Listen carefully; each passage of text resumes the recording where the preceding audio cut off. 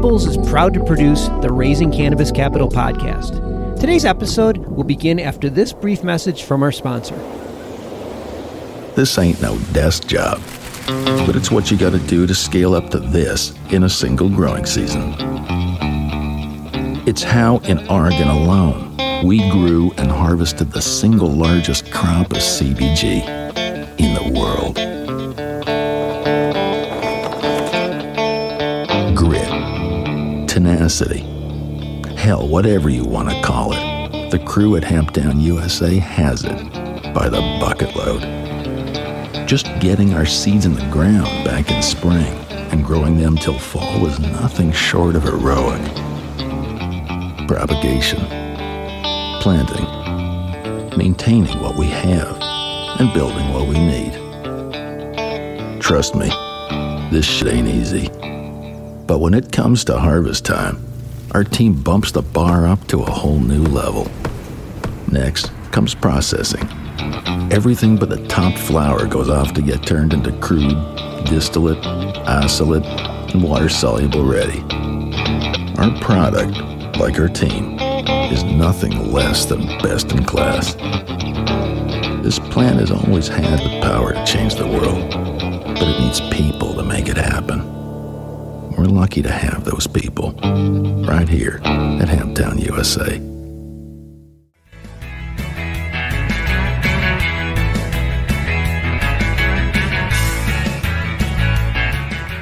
If you think about what the benefits to crowdfunding are, one of the biggest, in addition to the capital that you raise, is the exposure to our 100,000 plus investor base to your product. And I think an added layer that a lot of companies take advantage of is if you've got it already have an engaged customer base who's really passionate about what you do, a lot of times companies want to allow those folks to be able to participate in the upside of the business. From MJBulls Media, it's the Raising Cannabis Capital Show.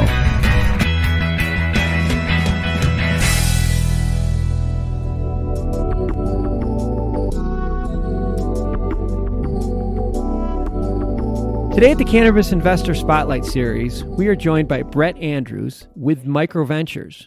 Brett, welcome to the MJBulls podcast. Thanks for having me, Dan. Happy to be here. I'm excited. Like a lot of our listeners are really, really curious about crowdfunding. I know MicroVentures is a broker-dealer equity crowdfunding platform. So let's begin with crowdfunding, because I think everyone kind of knows a little bit about crowdfunding, but most people I don't know are still comfortable enough to use it. Can we just start there? Just kind of give us the 101 on crowdfunding? Yeah, of course. So I guess first off, just a little background on the company itself. So MicroVentures has been in business for about 10 years now. Over that period, we've raised roughly $200 million for around 250 companies. Currently have an investor base of a little over 100,000. 75% of those folks are non-accredited, so they're sort of your mom and pop retail investors, and then the other 25% are accredited investors. So we do three types of deals typically. Late stage secondaries, companies like Uber, Airbnb, Lyft, a lot of the tech names that you've heard, the unicorns, will come to us with early employee stock options that they want to liquidate prior to an IPO, and we'll negotiate a price and then offer that to our accredited investors only because it's a private offering. The other two types of deals that we do are private primary 506 raises. So this is direct investments into companies, still crowdsourced, but only through our private accredited network. And then public crowdfunding offerings, which are available to the entire 100,000 plus investor base. Okay. So if just say there's a startup, walk us through the process, how a company would go about using MicroVentures to initiate a crowdfunding raise. Whether you connect with me or someone else here, or you come to the website, the first step is typically a phone call, learn a little bit more about the company, usually go through a pitch deck, and then we kind of assess on our side what type of deal it would be the best fit for. So we have weekly meetings where we talk about the deals that we've reviewed. We have a committee meeting and decide which ones that we think are going to be a fit and which path is best. So that's usually the first part of the process. I see some of the deals that are on your website right now where they're raising, I don't know, somewhere between $50,000 and $1 million. Walk us through how that works. So the deals that you're seeing on our website or that are live are the versions of the public crowdfunding offering. So usually we're looking for something that's already producing revenue. So they've got a product that's out in the market, got some sales to show that there's a need and there's a want by the market for the product. We also like consumer-facing products for the public. If you think about what the benefits to crowdfunding are, one of the biggest, in addition to the capital that you raise, is the exposure to our 100,000 plus investor base to your product. And I think an added layer that a lot of companies take advantage of is if you've got it already have an engaged customer base who's really passionate about what you do, a lot of times companies want to allow those folks to be able to participate in the upside of the business.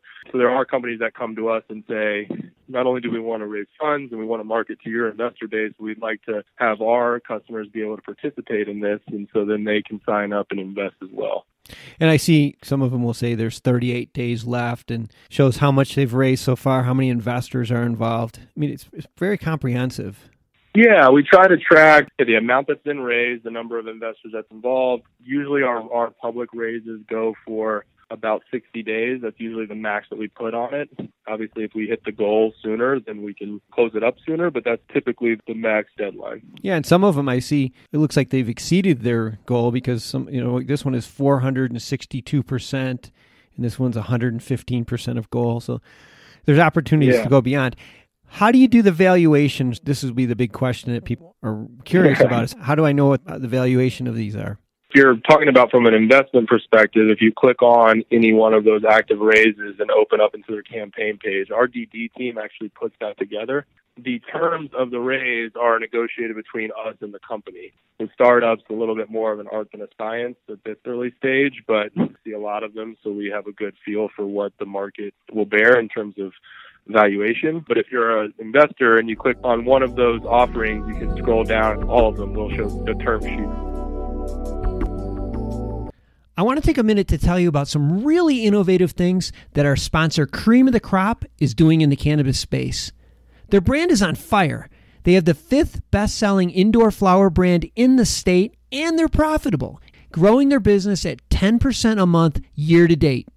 They're succeeding by helping cultivators turn profits through operation management and consulting in exchange for supply agreements. By bringing 30-plus years of cultivation experience, award-winning genetics, ultra-efficient SOPs, proprietary nutrient mixes, and their brand, they're able to help both operators who are new to the space and ones who want to just increase efficiency. In fact, they just increased profits for one of their clients by $700,000 per month. Just incredible. But what's really exciting is that they're expanding their highly scalable model beyond California. That's right, they're accepting applications across the country for 2021 and 2022 partnerships. Also, if you're planning to invest in cannabis, you should definitely look at Cream of the Crop because they're doing a capital round in early 2021 to help with their brand's national expansion. To learn more about partnering with Cream of the Crop or investing in their expansion, go to creamofthecropgardens.com. That's creamofthecropgardens.com. Let's switch gears. We've been talking about the companies that are raising money. Let's talk about the investors who are part of your 100,000 investor group. How do they become an investor? Yeah, so it's a pretty simple process. If you go over to our website, you can create an account. If you do mark that you're accredited, we have an investor relations team here in-house. Their job, in addition to fielding questions from investors about specific deals, is to vet out those folks and make sure they actually meet the government requirement of being accredited. If you do meet that mark, then you will have access to not only the public raises that we have listed on our platform, but the private deals, which are behind, I use the term paywall. It's not really that because they're not paying to see them, but they are behind sort of a privacy wall. So if you're marked as accredited, you have access to all of the deals on our platform. But if you're a non-accredited investor and you're looking to participate in the public offerings, it's a really simple sign-up process. So you can go over there and just create an account and it'll walk you through pretty easily. Yeah, I see. I'm on this one company that's raising capital. Minimum investment of $101. So it's not like that you need to have a lot of money. Yeah, generally on the public raises, our minimum investments, I think in almost all cases are 100. And so, yeah, you can get involved for as little as 100. It's not too much to participate in companies that you're passionate about.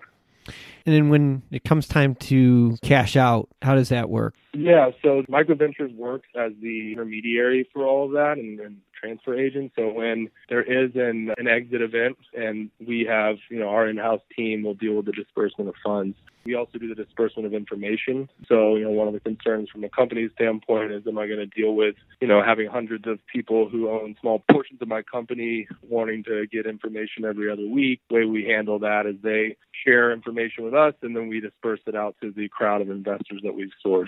Okay. Before we wrap this up, let's talk about cannabis investments.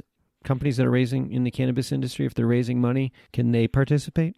We do. We're actually very interested in that space right now, as many investors are. I do want to clarify, we don't actually invest in any companies that are touching the flower. So anyone who's manufacturing, growing, distributing, or retailing, unfortunately at the moment we're out. But for right now, we are actively looking at companies that are providing ancillary products and services to the cannabis industry. Very bullish on it. Our investors have been wanting to get involved in those for a while. We actually have some discretionary funds in addition to our crowdfunding platform that we look for specific verticals. Cannabis happens to be one of them. So yeah, right now we've got a couple deals in the pipeline that we hope will launch fairly soon here, which will be our sort of first foray into the industry, and we're really excited about it.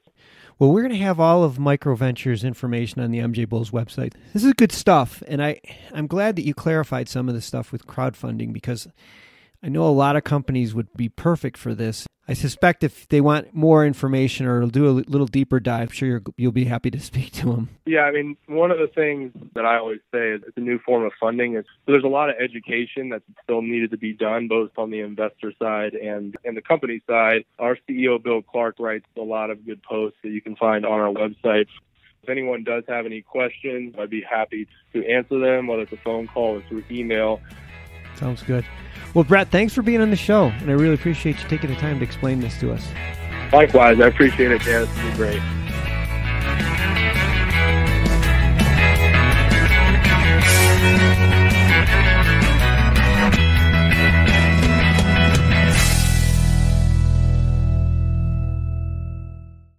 Crappie's Feel Better Company is a cannabinoid CPG company with a line of easy-to-use CBG, CBD, and CBN products built for the weekend warriors, the weekday Zoomers, and anyone in between. Crappie's next-gen products incorporate pharmaceutical-derived chemistry to precisely blend minor cannabinoids and terpenes, creating a series of proprietary formulas for hyper-targeted use cases.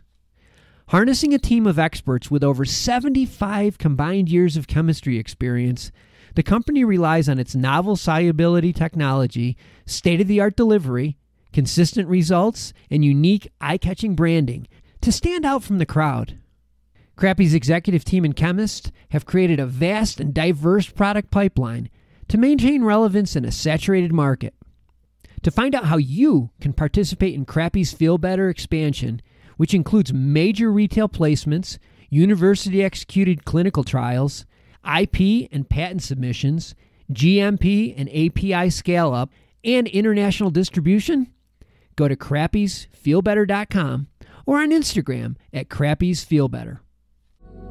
Today's show was made possible by the generous support of our sponsors, like Alt36, the country's premier blockchain payment processing platform that's providing dispensaries and its customers with a safe and secure payment option other than cash. To learn more, go to alt36.com.